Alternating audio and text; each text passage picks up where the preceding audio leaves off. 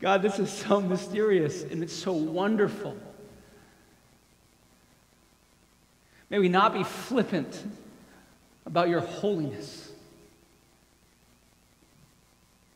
May we not be unrepentant before the Spirit of God who readies the heart for perfect worship, pure worship, by convicting us of our sinfulness and then reminding us of the grace that has cleansed us, made us pure and righteous with the very righteousness of the Son of God. Thank you, Jesus. You are so holy. You are so other. And you invite us to participate in that inheritance as your children. Work in ways that only you can work today, I pray, God, for your glory, for our good, for the advancement of your kingdom, I pray. Amen. If you haven't yet, kids are dismissed for children's church, but that's good. It's good to sing his praises, isn't it? There was once a young gentleman studying to become a doctor. And in his final clinical rotations, he ended up meeting a young gal, had a storied and checkered past and brokenness and relational abuse and things of that nature. It was very, very difficult, but as the Lord would have it, by grace, they met, dated, got married, grew, and started to have a healthy relationship by the work of the Lord in their midst. Being a doctor and somebody who was big on his community, he was frequently invited to these fundraising banquets, and he would always and only attend with his beloved wife. But at one particular banquet that he was in attendance, socializing and connecting with other supporters of the cause, as they were talking, this young lady spotted across the room a former partner who had been abusive. And in this moment, something quite remarkable happened. She had remembered that she had come with a strong and kind man who loved her. She remembered the process and the insecurities that had plagued her had found a new meaning and healing through the work of God. And even though she spotted this person, the insecurities that begin as a flutter and take over with that emotional tornado were set aside as she stepped back in to the arms of her husband. The conversation of the small group, and they continued. See, this moment of testing turned into a moment of trusting the progress of her healing, even as she enjoyed the intimate security in the presence of safe strength. This is an odd story to share as we talk about prayer. But I want to talk about intimate prayer. Jesus teaches his disciples to begin praying with two really amazing and presumptuous words. Our Father. Our approach to God is as our Father. It's amazing to me. The strong, secure, intimate presence of God is the inescapable reality for the Son of God as he approaches him in prayer, in abiding prayer, requesting the will of God in prayer. Think about it. Consider even the Lord's Prayer apart from this reality of encountering him as a father. If God is this unstable dictator, you're never going to say, your will be done. You would never say that. Your will be done, maybe in some other region of the world, but never in my life. I would never wish for that ill will in my world. If he was uncaring or incapable of supplying, you would never go to him for daily bread because he wouldn't care about your need.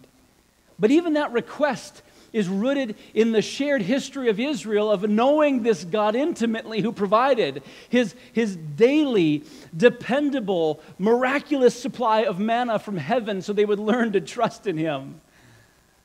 He is a caring and capable deity. God is not a tyrant, or you would not dare to ask him for forgiveness. Think about that part of that prayer. Forgive me as I've forgiven others. You don't go to a dictator with that request or your head rolls its way out the building. But he is the one who says, certainly come to me for forgiveness. Experience my grace. Our Father. Our Father, strong and secure. Intimate presence of God is a reality that was inescapable for the Son of God, and it would be my contention today for you that all biblical prayer must proceed from a place of intimacy with God. All biblical prayer must proceed from a place of intimacy with God. And we glimpse this instinctual longing for intimacy in the Christ child at the end of Luke 2. We've just survived Christmas. Thrived and enjoyed the holiday music and the credit card bill from those presents. But after recording this miraculous story at the beginning of his chapter in Luke of the coming sent Messiah of the world, it would seem that life goes back to normal. Mary and Joseph and Jesus, well, they have a hiatus in Egypt and then moved to Nazareth at about the time of 2 or 3 years of age. But the next thing we hear, Jesus is 12, right? But then we catch up after this time warp. A preteen Jesus goes with his family to the Passover supper. And the whole family, as they're done with their festivities, load up. They assemble this caravan for some cross-country travel to go back to Nazareth. They get a ways into the journey and discover that Jesus is nowhere in sight. They go back, searching frantically for Jesus. They can't find him. Where's he at? He's been 3 days in the temple, sitting among the scribes and the Pharisees, asking them questions, amazing them. Perhaps this could be because of his curiosity or the knowledge that he had even as a young man. Maybe he was beginning to put the pieces together of his own story. Wait a second, there's a Messiah coming from Bethlehem. There's also a Messiah coming from Egypt. How does that work, right? Maybe he's putting this stuff together. We don't know. But suddenly when his parents come back on the scene, they are quite distressed. And they can't find him. And they seek him out. And they discover him surprisingly calm. In fact, Jesus is perplexed at their concern. And he actually instructs his parents a little bit and says, why are you looking for me? Did you not know? I must be in my Father's house, the temple courts. This is the dwelling place of God among God's people, the presence of God dwelling among God's people. Jesus, as the Son of God, must be in his Father's presence. And this wasn't a passive-aggressive jab at his stepdad, Joseph. No, this was a genuine love for the presence of God. He instinctively longed for and sought it out. And this contentment in the presence of God continued to mark his ministry, didn't it? Frequently, he would leave his 12, at times most inconvenient. He's just healed Peter's mother-in-law of sickness, and all these people were gathering for him, but the next morning he leaves and goes to a destitute place to pray. The disciples are like, hey, where you been? There's people to heal. He's like, nah, we're moving on. He goes across the Sea of Tiberias or the Sea of Galilee and feeds a whole mass of people, 5,000 plus with 5 loaves and 2 fishes. And as soon as they are satisfied with their meal, he heads off to the wilderness to pray, leaving his disciples to taxi their own way back, and the crowd's confused at his departure. See, he was so concerned about obedience to the Father's will because he knew his Father's heart so well. He was steeped in his Father's word, and it was his every desire to honor and love his Father. And so it's my contention that biblical prayer proceeds from a place of intimacy with God. Please join me in the book of Ephesians. And this is an interesting topic for me. I can't just go to Our Father, 2 words, and rattle off. But as I began thinking about what it is that gives us a place of intimacy with God, I just kept coming back to our new identity as adopted children of God. So join me in Ephesians 1, if you will. And we're going to read 8 verses, starting in verse 3. And that's what I'd like to preach on. But I do need to give you a disclaimer that there's a whole lot more here than we can give justice for today. So please be gracious to me. And take as many sips from the fire hose as you can without getting hurt. but enjoy the Word of God today. Ephesians 1, verse 3. Blessed be the God and the Father of our Lord Jesus Christ, who has blessed us in Christ with every spiritual blessing in the heavenly places, even as He has chose us in Him before the foundation of the world, that we should be holy and blameless before Him. In love, He predestined us for adoption as sons through Jesus Christ, according to the purpose of His will, to the praise of His glorious grace, with which He's blessed us in the Beloved.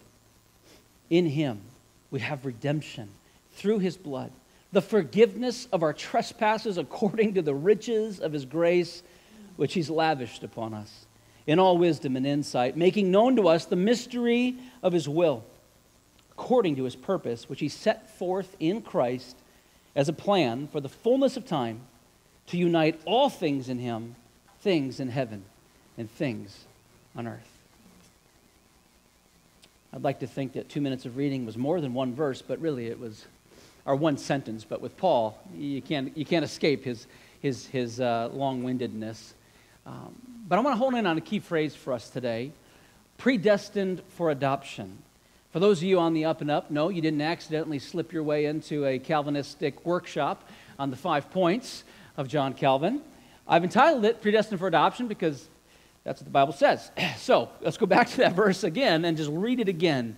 In love, verse 5, He predestined us for adoption as sons and daughters through Jesus Christ, according to the purpose of His will. This is amazing, isn't it? In chapter 2, he's telling us that children of wrath is what we once were. Sons and daughters of disobedience, disciples of the devil. That's the crowd that has been welcomed in and adopted as children. Intimate prayer hinges on this gospel reality, this transition from children of darkness and sin, children of wrath, sons of disobedience, and disciples of Satan being welcomed in as sons and daughters. That reality will drastically change how you approach God in prayer. Even the fact that we would say brothers and sisters. Brothers and sisters, this language of familiarity is steeped in this new identity as shared members of His family. And I could leave this gospel truth here, and I think it would do us some good. I leave that fruit on the vine, admiring it, but if you're willing to go with me, I'd like to take it off the vine, crush it, and let the sweet, flowing realities of the gospel wash over us even a little bit more today. So indulge my efforts to show you from this text 3 layers of redemption history, okay? I don't want to make this super complicated, but this shapes our entire Christian worldview. And so I want you to grasp our new identity. First of all, God's plan unfolds for God's glory. We see that right out in the clear, right out in the open. His plan is unfolding according to the purpose of His will, according to His timing that He has put forward. It's unfolding for His maximum glorification, that people might see and behold His goodness and give Him the praise due His name. And Paul is convinced, as I am, that he will receive the maximum glory that is due to His name only when you behold, apply, and appreciate the blood of Christ. He's come to see that in verses 5 and 6 here. According to the purpose of His will, it's the praise of His glorious grace with which He's blessed us in the Beloved.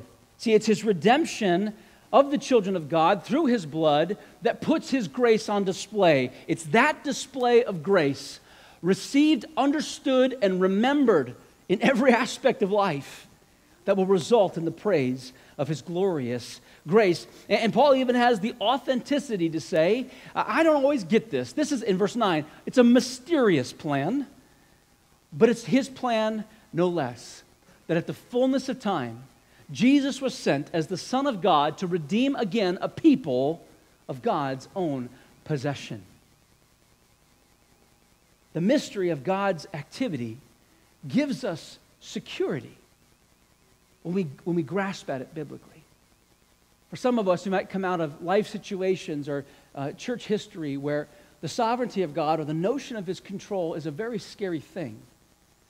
But when we come to understand the capable hands of a good and sovereign King, we actually come to pull in and trust more intrinsically His nature and character that is continuously displaying His grace through Jesus.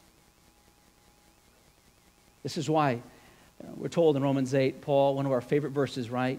We know that for those who love God, all things work together for His good, according to His purposes. We need that reality, this gospel reality of His working for His glory and our good to stabilize us, because life is not always good. Life is sometimes insanely hard, and we need to grasp that the things unfolding in time are okay because God is good. He is at work. If He has not spared His own Son and spared the opportunity to call you His own daughter and son, that He will not spare anything of His presence as you walk through a treacherous life, stabilizing you in the midst of chaos. Layer one of redemption history is that God's plan unfolds for God's glory. Number two we see in this text is that God's children are lovingly predestined for adoption. This is a glorious mystery of God's plan, that His children have been predestined for adoption. And it's almost like Paul, with all these words, he's reaching into every corner of the dictionary to put words out to explain how profound and glorious this reality is. Can you get your mind around it? That God from eternity past has had a plan to redeem His people by the blood of His own Son? This isn't a reactionary plan to what happened in the Garden of Eden. This is a plan from the beginning of time. Revelation 13 tells us the book of life had been authored, written, and recorded before anything had been created. And so we see here then that we can lean in and trust that this mysterious redemption plan puts His supreme glory on display as He brings us back. And then we get to experience the freedom and the joy of such a pardon. Father God mercifully intercepts every hell-bound bastard to welcome them home. Once not a people, now His people. To be His beautiful and beloved, His saved and wonderful child, His precious daughter, and His beloved Son. Again, my contention is this changes how you look at God. God's children are lovingly predestined for adoption. And God's Spirit validates our new adoption identity. You see, that children have been predestined for adoption, this is a commentary on God's glorious plan, His glorious and mysterious plan of redemption. It's an abstract concept that we should say yes and amen to, but it comes home to us. It makes sense to us when the very Spirit of God, our inheritance, takes up residence within inside of us. And that's what he's saying. This is his flow of logic. We've been predestined for adoption, and only God's children are in line to receive His inheritance. And so John says in 1 John 3, see, this is a true thing. See what love the Father has poured out on us, that we would be His children. And indeed, we are. This isn't, as Eugene Peterson says in the Message often, this isn't pie in the sky. This is real. It is tangible. It is known and it's experienced. And for those who've gone from death to life, who walk in the power of the Spirit, everything I'm saying makes sense. Absolutely. I know who I am because I've been given a totally new identity. I know what I'm capable of and what I'm no longer in bondage to because of what I've been set free from by the indwelling Spirit of God, giving me power to overcome. He starts this saying, children of God, right? They're blessed in Christ with every spiritual blessing in the heavenly places. Friends, let me ask you, what is the blessing of the heavenly places? It's the presence of God. What is heaven? It's the dwelling place of God, right? The blessing of heaven is the presence of God. So if you've received the blessing of heaven, what does it mean? You've received the very presence of God within you. And this is only for children. This is an inheritance. He says this into verses 11, 12, and 13. You've obtained an inheritance, predestined again, it says, according to the purpose of Him who works everything according to His will. You have been sealed with the Holy Spirit. Who is in line? You know, I could ask Silas in our midst here, but who it is that gets bequeathed something in a will. Well, anybody who's named in a will is bequeathed something. But only children, only heirs need no will. For everything that was before them as their fathers is now theirs. And it's theirs after death. It's the death of Christ that makes possible your adoption, so that you can become His children and receive as His heirs the inheritance of the Spirit of God who lives in you, animates the very works of God through you, to the praise of His glorious grace. It's mysterious and it's profound, but it's wonderful. It's wonderful. The adoption of God's children has been bought with Christ's blood. It has been verified by the Father. It has been sealed as done by the Spirit. These are the layers of God's redemption plan in history. God's plan is unfolding for His glory. His glory is on the best display through the loving sacrifice of His Son to redeem you as His beloved people, adopted children. Adopted children who know they're adopted because they have a new inheritance of the Holy Spirit. Amen. Perhaps you're thinking, Micah, this is fascinating, but what does this have to do with prayer? I submit our gospel identity has everything to do with prayer. And this is why, if you don't know that you're His child, if you don't walk in the power of the Spirit, haven't experienced the fellowship of His presence with you, I don't know that I can go further without telling you. You have no intimate audience with God apart from Christ. Do you get this? We don't need to cower in fear from God because our rebellion gets pardoned by the blood of the Lamb and our sin debt is paid to be restored. We don't need to stand back at a distance, for we have been those welcomed near.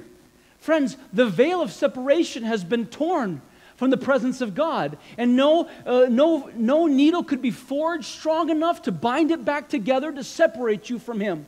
Christ has gone before you and made a way. And God is our Father. He's not a disinterested stepdad. He is not a negligent or absent Father. He's our heavenly Father, strong and yet soft, caring but powerful, approachable, yet protection. Every asset of heaven could justifiably be used against you in your sin, and now it put at work for you as you are His child. Intimate prayer is only possible for God's children. So do you believe this? Have you trusted in Jesus? Have you put your saving confidence in Christ alone and in nothing else? I've been meeting with a variety of people lately that I'm not always 100% sure of where they're at in their walk with God, and I've been meditating like, God, how do I explain what faith is? If you attended the funeral here a few days ago, I shared this example there, but I'm going to share it again because I think it's just helpful for us. Like, you know, at first, you ever been watching like on whatever method you watch? So many of us are using small screens now, but an ad pops up, like one of those 15-second ads that you can't like skip, right? And it's Subway, and they're cramming down your face that they've got this new menu. And did you know, by the way, that they have a sub now called the Monster? It's good stuff. It's cheesecake and bacon. Yeah. Yeah, Todd knows. So they put this ad up. You cannot skip it. At first you were angry that they were bothering, and now you're just hangry because you need something to eat. And something might happen, something quite subconscious for most of us. Now we begin to process the situation. We take stock. Okay, there's this new hunger that's been arisen. Can we do something about that? Is there a Subway in Redwood? Yes, there is. Am I hungry? Not important right now. I'm getting something to eat. Do I have money? Yeah. Do I have means of travel? Yes. Can I trust that Subway can actually make the sandwich that they've promised? Yeah, I think so. Then I will go and get a sub. Faith moves toward that which has been offered. This 15-second annoyance of an advertisement became a messenger of good news to slake your hunger, and you trusted it and did something about it. I've given you testimony from Ephesians 1 that there is this God. He's not a father at a distance, but he has made access to himself by the presence of his Spirit through the blood of his Son. And I ask the question to you, do you need to be saved? Yeah. Do you want to be saved? Yeah. Is someone able to save me? Hebrews 7 helps us. Consequently, he is able to save to the uttermost those who draw near to God through him, since he always lives to make intercession for them. Yeah. Then in the middle of a message on prayer, why don't you let your prayer to God be, I am a sinner. You are a capable and strong Savior. That which has been offered, you can supply. I believe. I believe. I trust you. I receive my new identity as your child. I receive the Holy Spirit of God to give me my inheritance. I believe. It's that simple. Go to Subway if you're hungry. Go to Jesus if you need to be saved. Intimacy with God is exclusively through Christ, but Christ opens the door that all who wish to enter may enter through faith. How amazing is this? And just like that, you come to appreciate that from the beginning of time, he's had a plan that in love to predestine you for adoption. Designed and created in the image of God, you are capable of having an intimate fellowship with him. And this affects how we pray. Speaking of our identity, let's return back to this. One more passage. In Romans 8, Paul is doubling down in a separate letter with this content, and I won't expound it near as much, but I want us to catch some key things from this. For all who are led by the Spirit of God, Romans 8:14, are sons and daughters of God. For you didn't receive a spirit of slavery to go back to fear, but you've received a spirit of adoption as sons and daughters that we cry out, Abba, Father. See, it's the Spirit himself who bears witness within our spirit that we are his children. And if we're children, we're heirs, heirs of God and fellow heirs with Christ, provided we suffer with him, in order that we will be glorified with him. It's the Spirit of God inside of you that cries out with that confirming voice, I am your child, Father. This is a crying out of desperation. It's a crying out of certainty that he hears you. It's a crying out of certainty he responds to you. It's an intimacy wrought by the abiding presence of the Spirit active in the life of a believer. And we're going to unpack some of the further implications of this in the next 2 weeks as we deal with urgent prayer and expectant prayer. But I want to close with this intimate prayer that Paul seems to double down on back in Ephesians. Because he actually, he tells them all these truths and then says, by the way, I'm praying for you. I'm praying for you. He does that 2 more times in the book of Ephesians. And so I just want us to grasp how this new identity affects what we should expect in our prayer life. Ephesians 1:16, if you're still open, stay right there with me. I don't cease to give thanks for you, Paul says, remembering you in my prayers, that the God of our Lord Jesus Christ, the Father of glory, might give you the spirit of wisdom and of revelation in the knowledge of Him, so that the eyes of your hearts would be enlightened, so you would know what is the hope to which He's called you. What are the riches of His glorious inheritance in the saints? And what is the immeasurable greatness of His power toward us who believe? And it goes on, and I hate cutting off a good verse like this, a good passage. And this is an oversimplification, but he's praying that the Holy Spirit would awaken new depths of understanding of God's nature and His character. A new reality, of a new vision of who God is would keep you tucking in. Every time you look out, like the woman at the beginning of our story today, and you see the threats to your security, you see threats to your confidence, you lean back in to the Father who has secured you with His presence. And so that you're aware, only in knowing on the nature and experiencing creating a new history with God based on His Word, will you trust Him? Will you lean on Him instead of be carried away by each and every fearful opportunity and temptation to turn away? The Scripture is God's revelation of truth, and He's praying for them. Would you have your eyes enlightened? See who God is. See His power. See His power is expended for you. If you don't see that, you won't trust Him. You won't lean in on Him.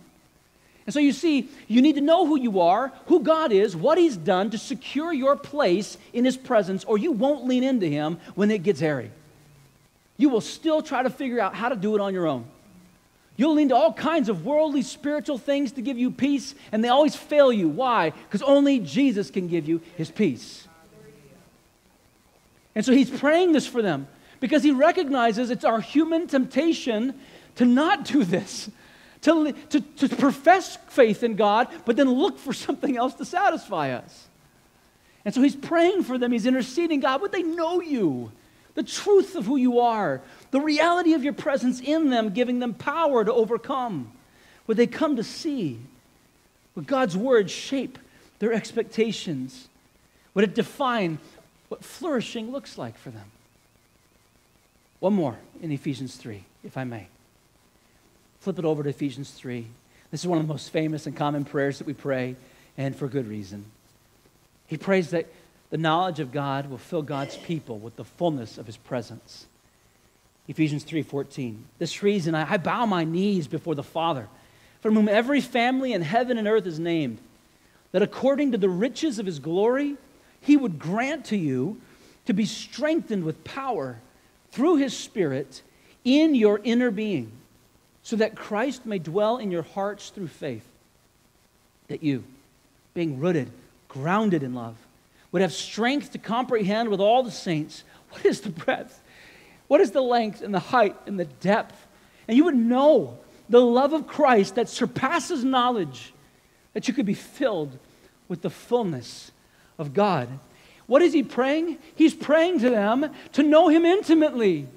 His prayer to the Father is that they would know the intimate love of the Father as made manifest, made known through Christ. I know we live in a time where it can sometimes be faux pas to speak about spiritual warfare, but why do you think He keeps saying they need to know about the power that is theirs? Because you're going to get your butt kicked if you don't have the power of God in this life. What do you think mental health is? What do you think anxiety? What do you think? This is all a powerful, unseen warfare that we are losing. But we don't need to. Because if you're in Christ, you're a new creature. And if you're His child, you have the inheritance. You have the Spirit of God that testifies to a completely different reality than everything else around you. It's the presence of God by virtue of the Spirit of God that gives the power of God to the believer to overcome in this life. Rooted, grounded. We're not talking about shifting and shaking up today, down tomorrow. We're talking solid and secure in the presence of God, whose presence is in you. It's my contention. The biblical prayer proceeds from a place of intimacy with God, and God's done everything to prepare that place for you. Take it by faith. Press in. Let the Word of God inform your prayers, inform your concepts of God, and redefine what flourishing in this life knows and looks like. See, intimacy with God is exclusively through Christ. Anyone who's been married for any amount of time knows that intimacy is on the far side of shared experiences which inform our history. Intimacy with God is a day-to-day walking and abiding as you grow in the knowledge of God and experience the faithfulness of God and grow in your faith in God. Intimacy that God loves for, longs for, through your inheritance.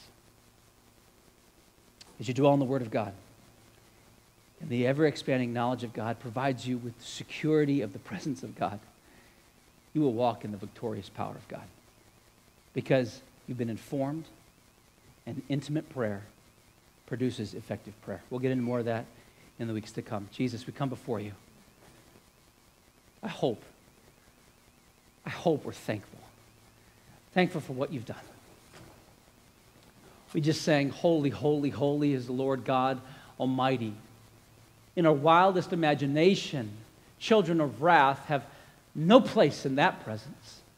But at the fullness of time and the mystery of your plan, you had chosen in love to predestine, adopt yours as your own, blood-bought children, to bask in your presence, to experience your freedom and joy, and to live in victory on a mission to testify to this glorious truth to the ends of the earth.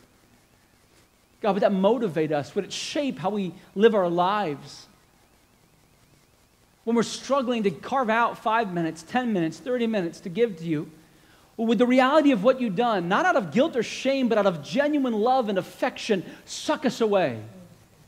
I'm so guilty of busy life demanding and dictating my schedule, and I'm sick of that. I want to be like Jesus, starting out saying, no, I got to get away. I got to get away from the demands for a moment to rest in the restorative presence of God, to download His plan for today. In fact, this is what marks us off as your people. We're no longer slaves or strangers, but friends, for you've taken that which you've understood from God and you've given it to us now. Will we not squander that revelation and that invitation for intimate abiding with you? And God, it is my hope and it is my prayer that the Word of God would richly dwell in us, the truths of you would inform our prayers, that we would see effective prayer. We would see the people we've been praying for come back to you. We'd see neighbors come to Christ. Or we would see victory in our own temptations and addictions. We would see our own tone with one another within this church, within our families and marriages change. We would see that because we're abiding intimately, because you've carved out a space in your presence. We never take that for granted. In Jesus' name, amen.